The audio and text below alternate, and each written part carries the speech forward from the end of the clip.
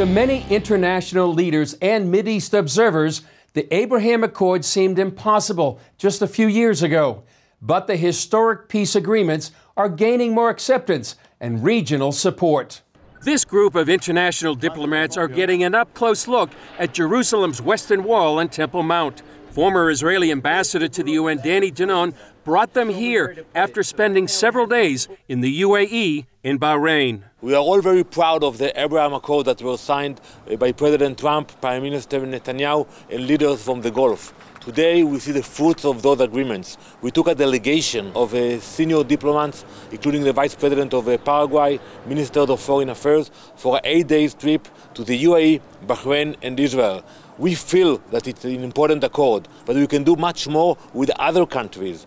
And the goal of this trip is to show the world the potential of the work between Israel and moderate Arab countries. Paraguay's vice president felt the trip provided deep meaning for him. Being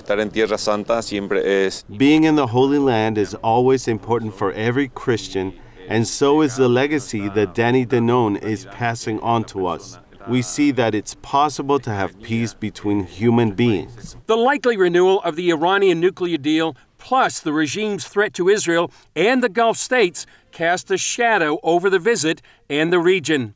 A Bulgarian ambassador sees the region separated into two camps, one of war and one of peace. I never came here to Jerusalem on a flight from Arabic country.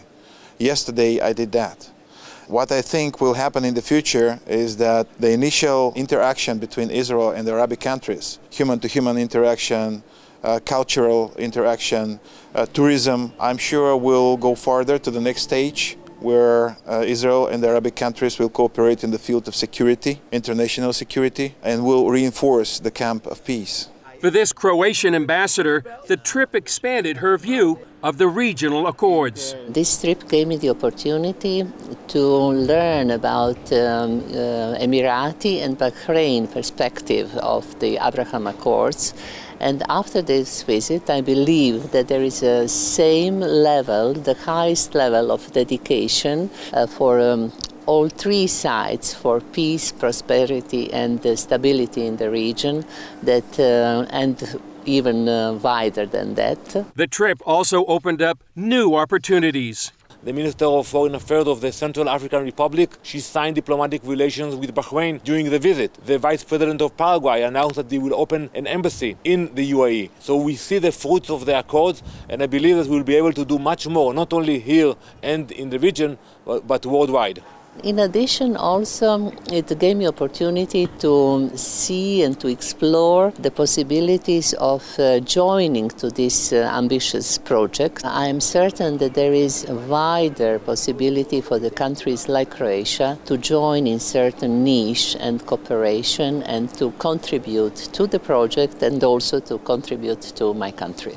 It makes a difference for everyone, this is my impression, and it can also make specific impact for countries like Croatia.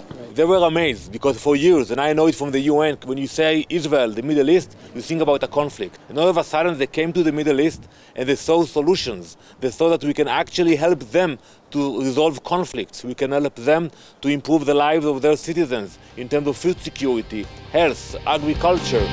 Alpha.